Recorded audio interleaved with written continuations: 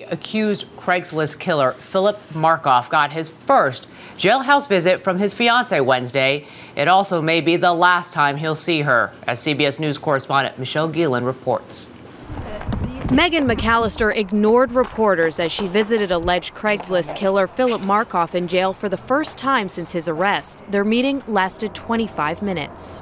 They had a candid, frank discussion. McAllister's lawyer doesn't expect her to visit again in the near future. I think she feels good about coming up and seeing him, but now it's time to move on with other things in her life. To date, McAllister has professed her support and his innocence, but now it appears she may have heard enough.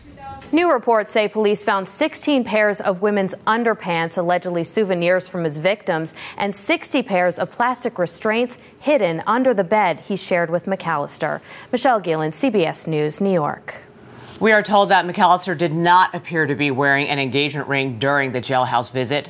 Joining us now from Boston is Megan McAllister's attorney, Robert Honaker. Good morning, sir. Good morning, Julie. So did Megan break off her engagement with Philip? No, there's been no break off of the engagement. What she did is she had a number of things to accomplish up here in Boston over the last couple of days, and one of them was to go visit her fiance at the jail. She went to the jail with her mother. She met with him for 25 minutes. Obviously, that conversation was just between her and her fiance. When she came down from that conversation, she was emotional, obviously. And she also realizes that he faces serious charges, and there's a point where he has to face those charges through the criminal justice system, and she has to move on with the things that she also has planned other than their wedding in her life, and that's what she's going to do. Let me ask you this. Is she right now saying the wedding is off or postponed? Well, right now, the wedding that's been planned is obviously off. There's no plans to reschedule any wedding. It's being dismantled. Those familiar with weddings, it takes a little bit to put it together, and it takes a little bit to take them apart, and that's being done at this point. Right. And quite frankly, the charges that he faces makes it unlikely that it will be rescheduled. Is she still supporting him and believing that he is an innocent man? Well, obviously she's still supporting him.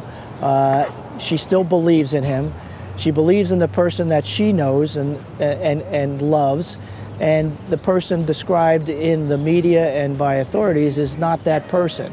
Obviously, she realizes that with the serious charges, that his fate should rest in the criminal justice system. Everyone is innocent until proven guilty, and she's going to allow that process to play out. Understood. Until his fate is decided. Why has she hired you as her lawyer? What exactly are you helping her with? Well, to be quite frank with you, there was an army of media outside of her residence in Little Silver, and I was requested by the family as a former prosecutor, as someone familiar with the media, to begin to be their spokesperson so we could give Megan some space. Yeah. I think it's important because of this traumatic events that have happened in her life that she needs to be able to, day by day, begin to put her life back together, and that's why they've asked me to get involved, to explain to them what will be happening in the criminal justice system with Philip Markoff, but also deal with you and the rest of the media. Understood. In the days and weeks to come. Do you expect Megan to be called as a witness in this case? Well, I don't know. Obviously, I've had discussions with the Suffolk County District Attorney's Office.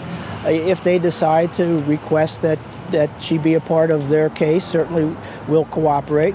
Right. We've also been in discussions with Philip Markoff's defense attorney, and certainly we'll be cooperative with him.